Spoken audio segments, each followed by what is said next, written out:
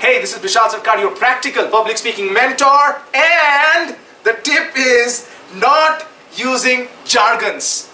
Don't use too many jargons. Jargons are words that are industry specific, right? When you use too many jargons, if you're speaking to a general audience, what happens? People don't connect with you. For example, let's say I'm speaking to a group of doctors and I use the term ROI, which means return on investment. If I say, you know what, when you do this, you're gonna have a lot of ROI.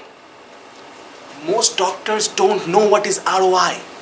So if I use ROI a lot, they're gonna think, what is ROI? I don't understand, and that's a disconnect. So make sure when you are giving a presentation, make sure you don't use too many jargons. That's a mistake I've seen many people do. And if you do use a jargon, even if many people know the meaning of the jargon, still tell it. By the way, ROI means this, or by the way, MRI means this, or by the way, this means this. So everybody feels connected with you and they see you as a confident speaker now.